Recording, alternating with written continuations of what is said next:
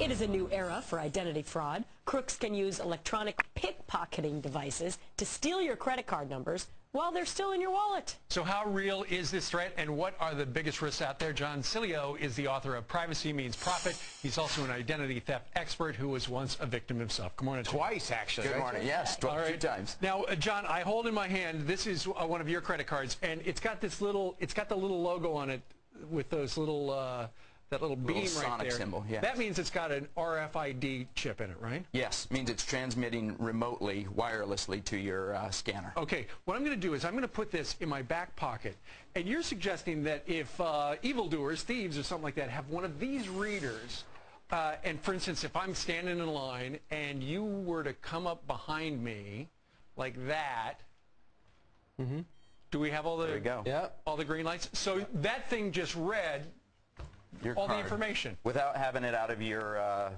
pocket. And Correct. what can they do with that now? You know, the reality of this is it's a very labor-intensive way to get your credit card number. It's easier to steal a purse, to steal a wallet.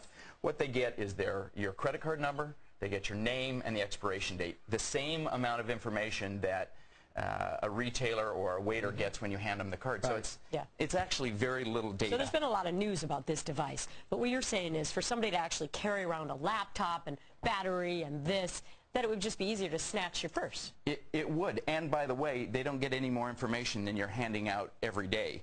To shop online, you actually need what's on the back of the card, the CVV code, and that's, you know, a waiter can get that, but when you're scanning with this, it's kind of overblown. You have to realize the guy in that news segment was selling sleeves that protect these, so there was a product. But see, what you want to do is tell everyone, if you have that little Sonic label, tell them you want it off, so you don't have that problem. But exactly. Call your credit card company and get it off of the card. So where are we most at risk? Where are we most at risk, John? You're more at risk surfing wirelessly on an internet connection in a cafe than you are with this, or having your purse stolen, your wallet stolen. And when these gizmos first came out a couple of years ago, it was like, you don't even have to enter the number, you just tap it like that and go. Yeah, so it's convenient. It's an interesting technology, and it's, you know, it is a risk.